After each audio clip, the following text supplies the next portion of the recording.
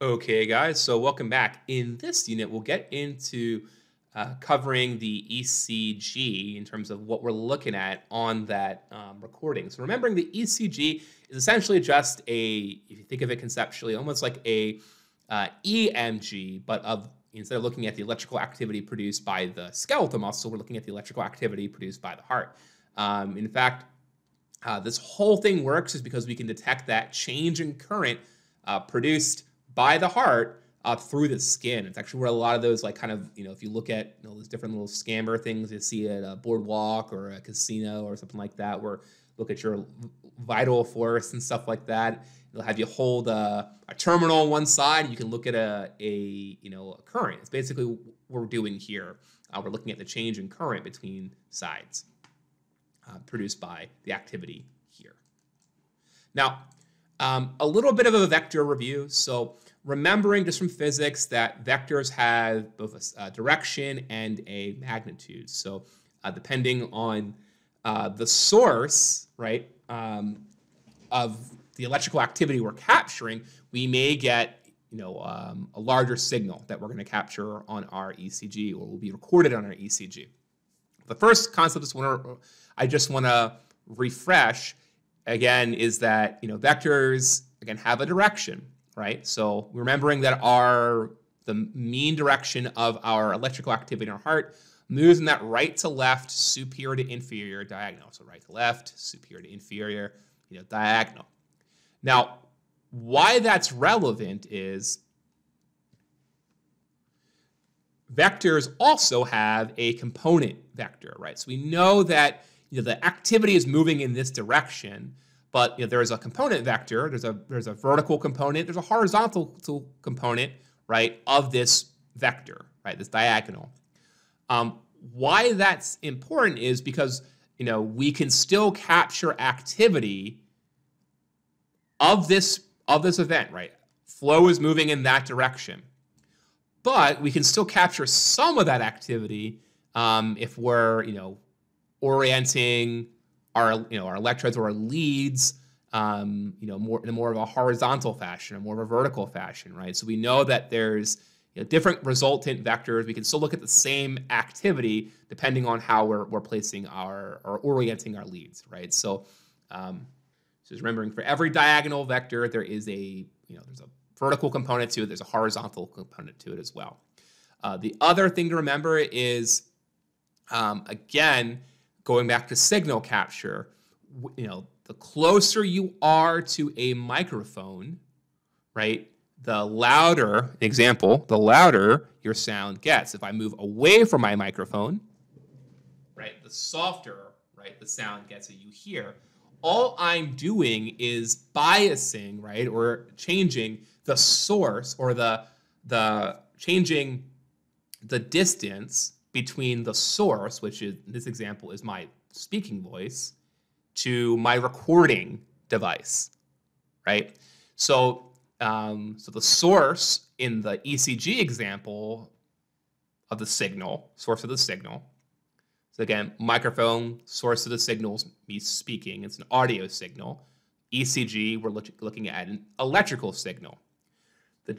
The source in that example is the heart, right? And the more we orient ourselves to that mean vector, the greater the amplitude will be of the signal that we capture on our recording. So the bigger the waves will look, depending on how close oriented we are to that mean vector, the source, right? As well as just location relative to the heart. The other thing is the size of the choir kind of matters too, right? So again, going back to size or magnitude. So for example, if we have a choir, right, one choir that's a single, maybe our soloist, right, singing. We put a microphone here, and they're singing ba ba ba, and it's captured by our microphone here. So we'll hear sound, right? Because we're producing a source of signal, and we're capturing it with our microphone. All right. However, if we've got a bigger choir, right, multiple people singing,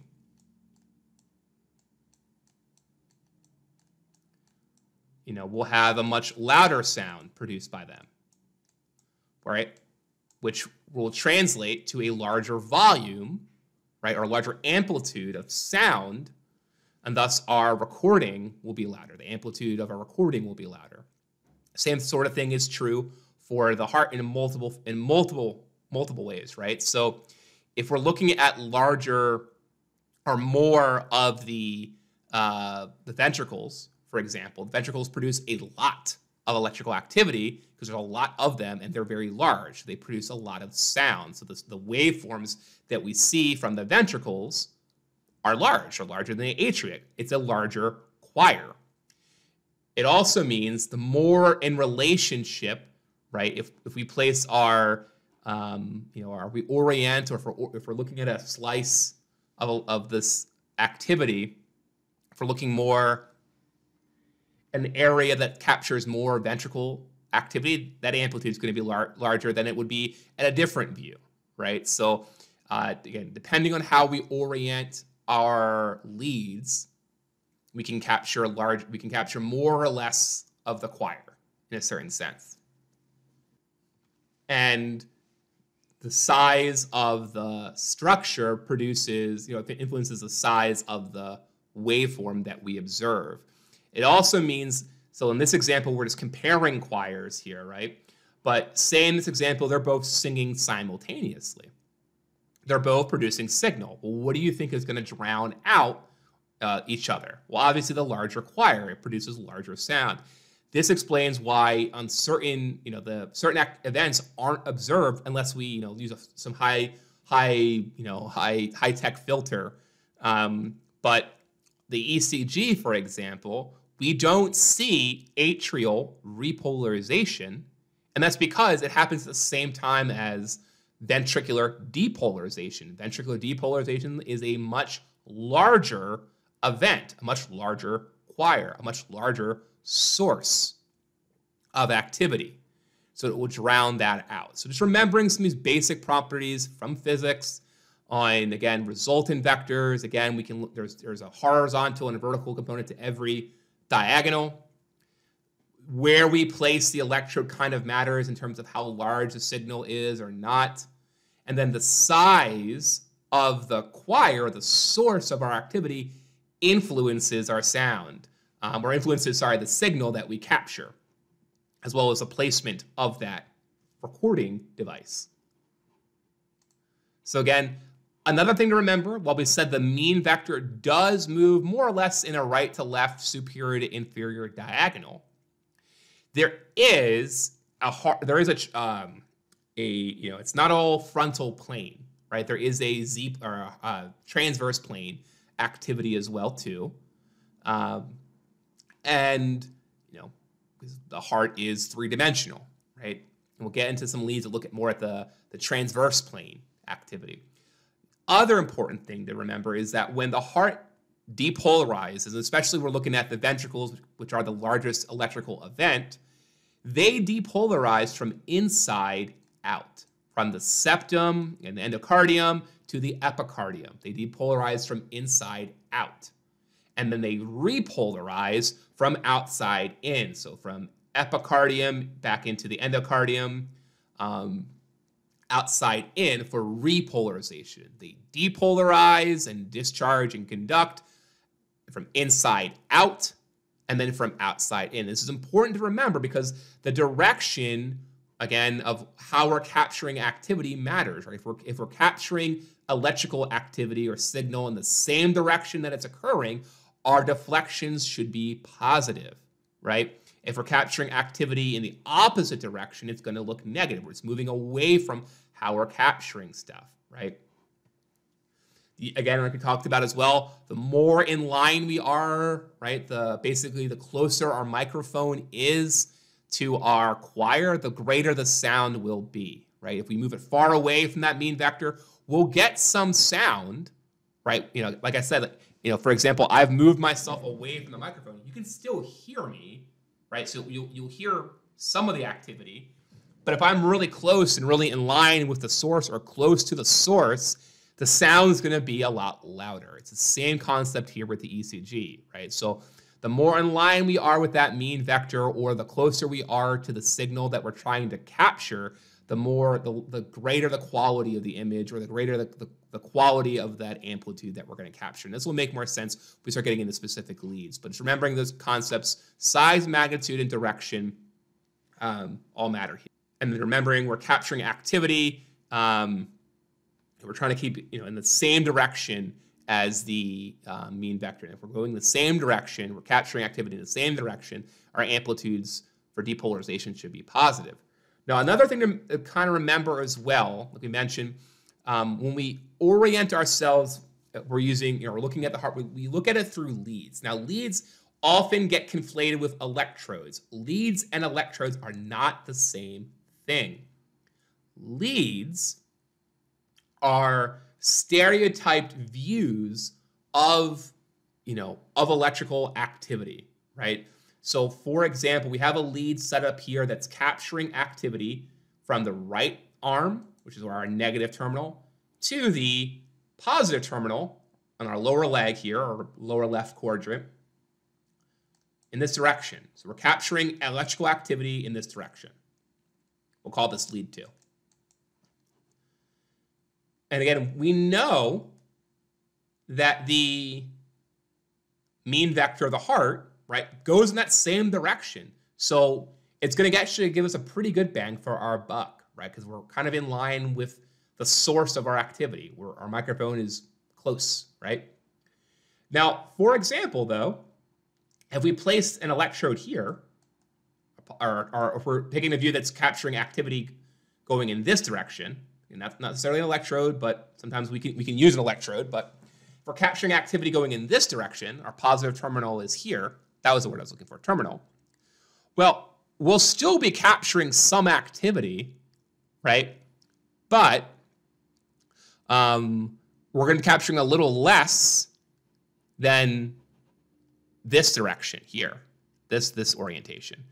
It'll still capture some of it, because again, this has a resultant vector in a vertical as well as a horizontal, right? It's a piece of that mean vector. Same here, we can draw that example here. Right, so it's sort of moving in the same direction, but it's only capturing a piece of that activity because it's not exactly in line with that vector. The other thing to remember is, let me kind of clean this up here.